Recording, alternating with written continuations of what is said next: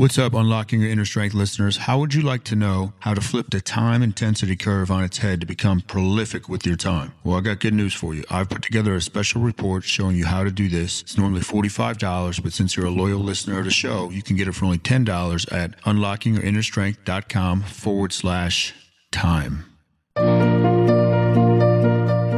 You're listening to The Inner Strength Show. If you want to step into your greatness, you've come to the right place. Here is your host, the human strength expert, Kyle Newell.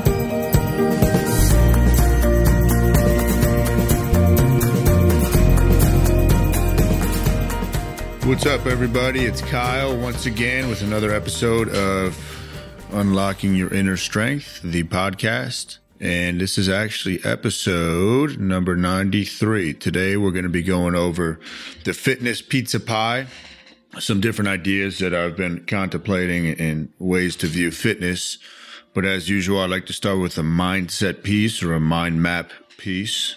So on my personal page at the end of last week, I was talking about how too specific of a goal can cause anxiety. So too specific of a goal could cause general anxiety. General anxiety can be caused by too specific of a goal. Our brain, craves freedom and clarity. It does not like unpredictability. The brain is nothing more than a pattern recognition machine. Prediction, response, prediction, response, prediction, response, back and forth, right? When I set a goal that's too specific and too rigid, it allows for no flexibility. Now, all the years I've been doing mind map coaching and learning mind map and continuing to study the brain, it's important for people to realize that they have a definition of health. Usually it's their default definition. When we start coaching on this, though, and they come up with their own definition of what happiness is, happiness, not health, happiness, freedom is usually involved. So think about a diet. Think on a very basic level. If I put you on an extreme diet, I take away your freedom, there's resentment is going to grow, happiness is going to be lowered. The reason I bring that up is when we set goals, they're just a guide to go in that direction. That's basically what the goal is telling us. Go that way.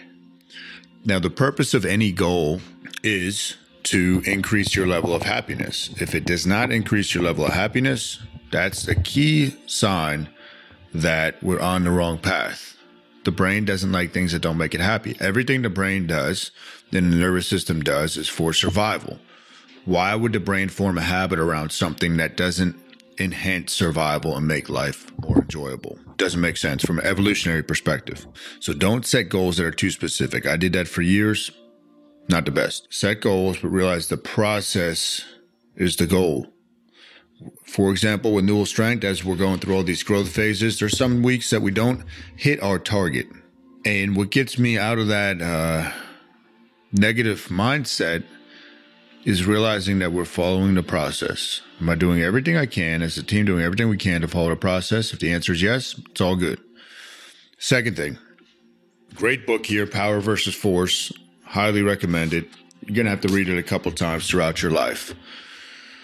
I found myself referencing this book time and time again as of late, which means I have to go back and read it. It was a book I first read in 2007 when I found out about it from Scott Abel, who was my first coach. Actually, I'll make that the next episode as well. Stuff that Scott Abel taught me. Brilliant guy, brilliant fitness coach. But this whole book is about levels of consciousness and levels of energy. So if you look, if you're watching on live, you have different emotions and different scales of energy. It goes from 0 all the way up to 1,000. Now, the level of 200 is the level of courage. Most people operate at the level of 200 or below. Below that, you have fear, you have anxiety, you have grief, you have apathy, guilt, shame, desire, anger, all these things. Most people operate below that level. As you evolve and you become a higher functioning being and your energy level rises up and you start functioning more out of, let's say, willingness, acceptance, reason, love. Now, love is a level of 500. There's only 4% of the world's population that functions at this level on a consistent basis. It's a rare individual that can function at love. Level of 1,000, by the way, is rare air, rarefied air. The only beings that have ever functioned at this level, according to this kinesiology testing, were your likes of Jesus, Buddha, and other religious leaders that were almost mystical. The reason I bring that up is just like Einstein said, you can't solve a problem with the same level of thinking that created it. Same thing applies to your emotions and relationships. If you're in a relationship that's fearful and envious and a lot of anger and resentment and lack of forgiveness or unforgiveness, you're never going to get out of that if you continue to bring that energy to that relationship. You have to evolve and bring a loving mindset, an acceptance mindset to this relationship rather than resentment and hanging on. So you can't solve any energy issue or emotional, vibrational issue with the same level that got you there. It's got to be the next step. Find a mentor, find somebody that functions. And you could feel it when somebody's functioning at a higher level than you. You could tell when they walk into the room. Surround yourself or latch onto those people. Latch onto those people, but don't be needy. Alrighty. So getting into the fitness pizza pie. This is something I just drew up. It's a circle divided into 6 pieces. So it's a fitness pizza pie. Slices are a little bit bigger than if we had the 8 regular slices. When people think of fitness, they typically think of exercise. Now, fitness is the ability to do and perform the things you want to do in life with relative ease or enjoyment. So you want fitness to carry over to your everyday life. Nobody should just be training to get good at training. That is stupid. That's what CrossFit does. Let me get really good at exercising, which is just dumb. There should be something that outside of it, because it's going to enhance your being. It's just a piece of the pie. Exercise. Now you want to have this carry over to your life outside of your fitness, your exercise routine. So if you're in your 50s, mid 50s, early 60s, you probably want your exercise routine to carry over to being able to play with your grandkids, being able to still go on walks and hikes and walk up and down the beach with your spouse, things of that nature. There should always be a carryover effect. What's up, Unlocking Your Inner Strength listeners? How would you like to know how to flip the time intensity curve on its head to become prolific with your time? Well, I got good news for you. I've put together a special report showing you how to do this. It's normally $45, but since you're a loyal listener of the show, you can get it for only $10 at unlockingyourinnerstrength.com/time. Now, the 6 pieces of the fitness pizza pie, we have exercise, which I just said, we have food. Those are the 2 ones that people think about. First, it's usually exercise, then they think of food. Now, the other ones are fun and play.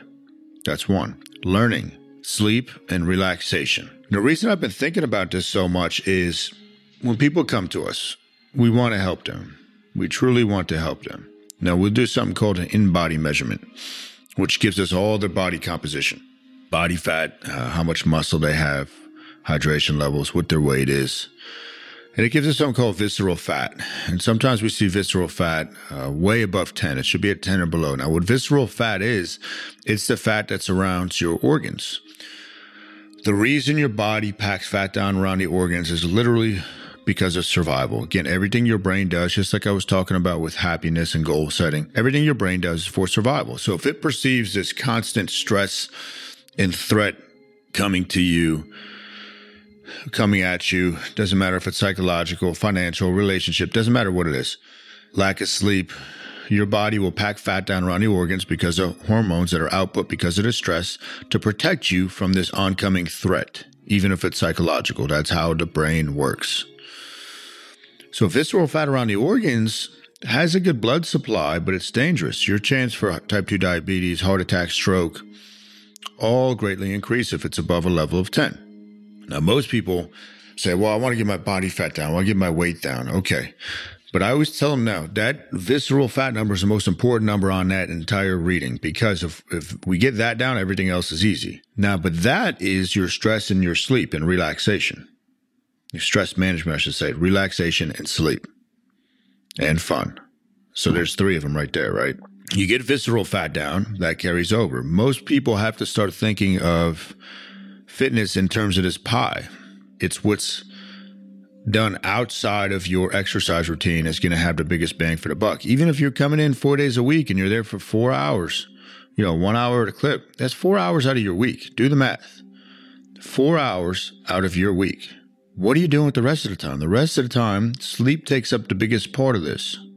And if you've been listening along lately, you know how I feel about sleep. I used to be a knucklehead with it. You have sleep as the foundation for everything else in this pie. Sleep is by far the biggest foundation. Then on top of that, you have your other pillars. Sleep's going to improve your mood, improve your body composition. It's going to regenerate your brain so you can learn better. It's going to make you more likely to smile, be in a happier mood so you can play and have fun more likely. It's going to help you relax. Nothing will overcome the stress and anxiety and worry better than a good 8-hour night's worth of sleep. So we have exercise. I'll touch on food. Keep it simple. Follow the principles. Don't measure your food. Don't stress it. Eat good food. You don't have to be perfect. It should be something that you can do forever. That's what we have the Rip Dads do. It is a plan that they can literally continue on with for the rest of their life. Very simple principles, and they follow it. Fun and play. Fun and play will help the brain grow. So when I go to Brazilian Jiu-Jitsu, a big part of that is it's play for me. It's getting outside that zone. It's competitive. It's learning all combined, getting a sweat going. But it's the competition aspect for me is play. Now, fun can also be, what are you doing for laughing? Are you watching something that's going to make you laugh? Are you playing with your child or your grandchild?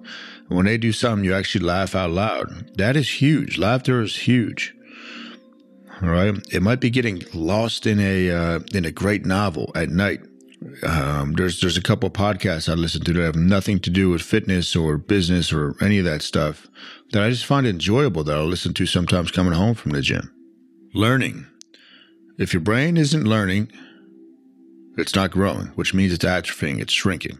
While I'm thinking of that, there's great research that is directly linked to sleeping 6 hours or less per night in dementia and Alzheimer's. Start sleeping more. But learning takes place, so you learn something new. It's actually draining. The brain's trying to rewire itself. The brain can grow throughout our whole life. This is what's really cool. That's why I do things like the mallet drill, and I'm so big on trying to learn how the brain works, because this is it. The brain is everything. That's where you access the spirit as well. Even the Dalai Lama has talked about this with the research that I think the University of Wisconsin put out. Cool stuff, but learning.